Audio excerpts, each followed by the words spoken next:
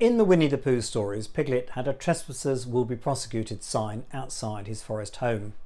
It had weathered to the point where it read only Trespassers W, and Piglet used to solemnly explain that it referred to his uncle, Trespassers William, but the implied sternness was there. The gin industry now requires that this sternness must be deployed and be seen to be deployed against trespassers to protect the spirit designation for gin. Today I'm going to give you the background as to the primary authority partnership between the Gin Guild, a not-for-profit international body which represents members of the wider gin industry, both large and small, and Buckinghamshire and Surrey trading standards, and to detail the spirit designation for gin and to show how that must, with vigour if necessary, be protected. So why is protection needed? They say a picture is worth 1,000 words. This picture says so much. Products such as the cream egg so-called gin that I show here illustrate why industry vigilance and action is necessary. This 25% ABV delight is so wrong on so many levels. At less than 37.5%, it cannot be described as a gin in any event. It is at best a gin liqueur. It is, of course, also sold in breach of the Portman Group Code. In the UK, alcohol marketing is subject to strict rules, ensuring that alcohol promotion is socially responsible and is targeted only at those aged 18 and above, so use of sweet-based products which might appeal to under 18s is unacceptable. Plus, it is something which will seriously upset Cadbury's and their trademark lawyers, even if the former have this year co-launched a celebration beer based on that confectionery. This one is such a blatant breach of the Portman Code, and they have other products of a similar sweetie-based nature, that we referred it to Portman for them to address.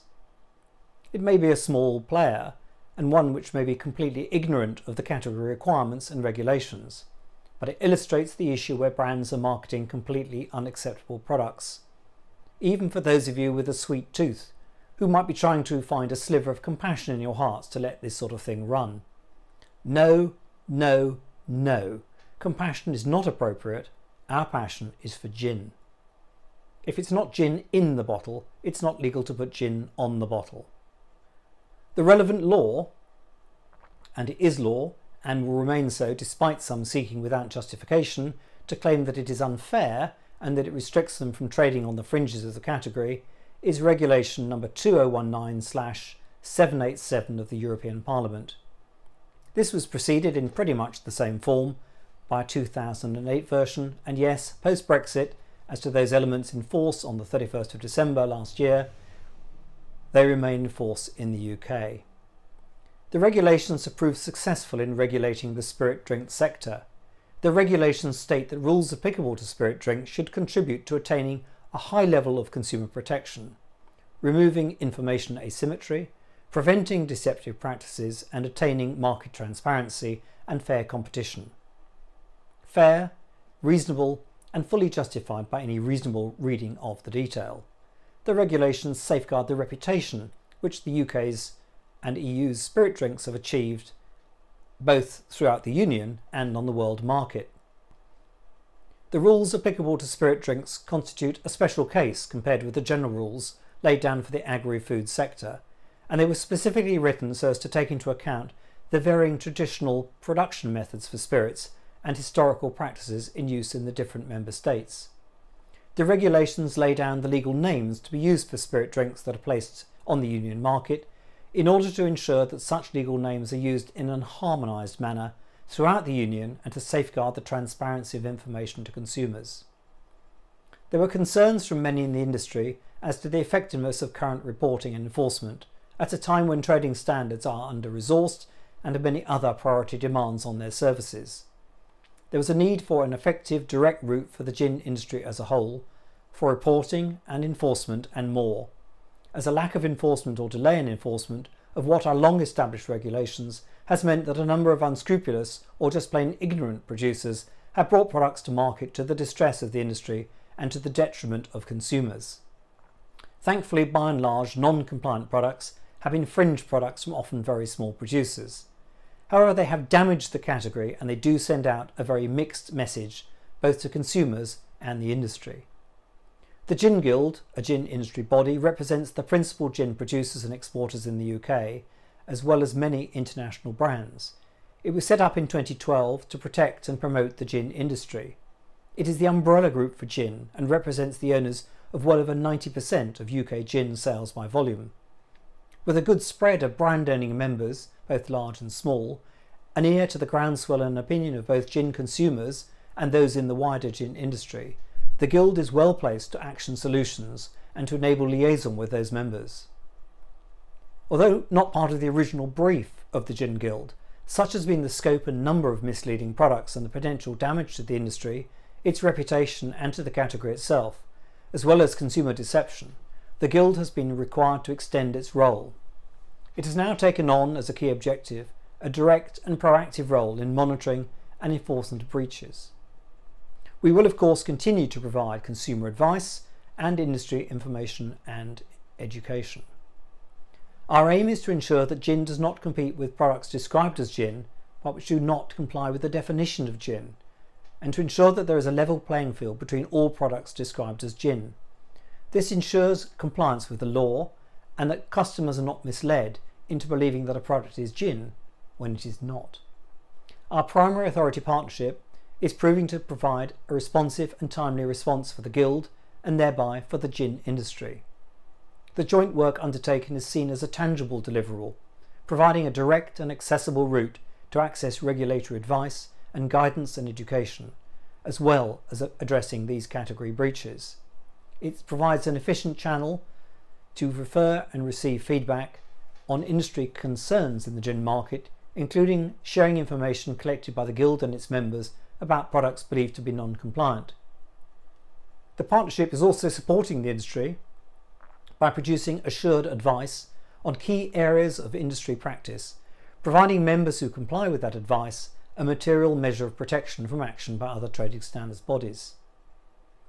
The Gin Guild will now, however, provide an additional edge to help the work of this publicly funded enforcement body where appropriate, necessary or expedient to do so, by firstly offering to supplement and support their investigations in kind or with targeted financial backing for investigations, etc. And secondly, by working with the Guild's retained solicitors, following guidance from our primary authority, again where appropriate or where it is imperative to prevent non-compliant products from being sold, to ensure that urgent privately launched direct legal action is led and instigated by the Gin Guild and action via its retained team of solicitors. So why have these changes to the status quo been required? Ironically, it's due to the success of the gin industry. The gin industry has been successful in building consumer interest, leading to increased sales, including interest generated by the growth in smaller distillers joining the established players. The new interest has been good for brands, with consumers looking for the next new arrival, new discovery, etc. But the interest and buzz has meant that competition is hard and brands new and old have had to work to promote and differentiate themselves from one and another. This has led to considerable pressure on the category envelope. It's led to a number of less scrupulous bandwagon jumpers without a long-term interest in preserving the category, who arguably have either gone too far from the core category or who are content to mislead consumers as to provenance, product, content, etc., and at times are prepared to label almost anything as gin just to sell a product by riding on the coattails of the gin renaissance. It is surprising how many producers of products purporting to be gin or to be like gin but which are not, having first come up with an idea and then funded the product, the production, the marketing and more, either fail to do their homework and research and then, whether through ignorance or deliberate act, launch and market a product in breach of the regulations. Withdrawing products and rebranding is a costly exercise. It can at best affect reputation and standing, and at worst can be terminal for a business. We have seen, particularly of late, the creation of all manner of new botanical additions to gins, gins with key fruit flavours, gins with high ABV offerings, and things like seltzers, RTDs and no or low alcohol alternatives for those seeking an alternative but familiar beverage flavour profile.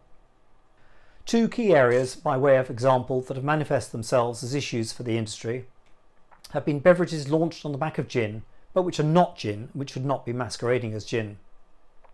These are the areas of no and low alcohol options and the areas of gin liqueurs. It is hoped, as I say, that once it is realised that non-compliant products will be challenged and that Guild members and consumers alike can refer products of concern to the Guild and can expect that those concerns will be addressed swiftly, involving our primary authority at the earliest stage possible, that there will be fewer prepared to chance their arm and their bank balance by frankly trying it on. Our campaign regarding these issues has, as you may well have seen, attracted both trade media and mainstream media coverage. Some of that coverage has typically been sensationalised by journalists, particularly as to the issue of competition with low or no alcohol beverages. We all like a good attention-grabbing headline, but boy oh boy, and other gender options are no doubt available. They do try their very best to suggest conflict and pistols at dawn, which rather takes the Bridgerton imagery rather too far. So let me be clear. The Gin Guild and its members have absolutely no problem with adult-orientated, non-alcoholic or low-alcoholic drink brands being produced. It's a growing area, and one into which I anticipate many liquor brands will seek to dip a toe alongside their more well-known and alcoholic options. There is clearly interest and demand from consumers for such products. Non-alcoholic beverages should of course be available to adults as alternatives to alcohol. Such products should, however, be clearly identified and branded without wordplay or reference to existing defined spirit categories. Any new category and any new brand should make their way to market not seeking to build on or abuse established regulated spirit terminology. The key message is simple. There is no such thing as non-alcoholic gin, just as there is no such thing as non-alcoholic whisky. Gin is a defined and regulated term protected under EU and UK regulation, and in particular requires a minimum ABV of 37.5%. At no time should a consumer be misled as to what is on offer or as to the nature and content of a product. These provisions are not sour grapes, if one can use an inappropriate metaphor, on the part of the gin industry, nor intended to stifle growth or innovation. The intention is to preserve the established and regulated terms for key spirits and to ensure that they are applied exclusively to such products. The legal provisions are designed to ensure that the established spirit categories are protected and that non-compliant products do not trespass on known and defined terms to the detriment of both producers of the current spirit categories and consumers.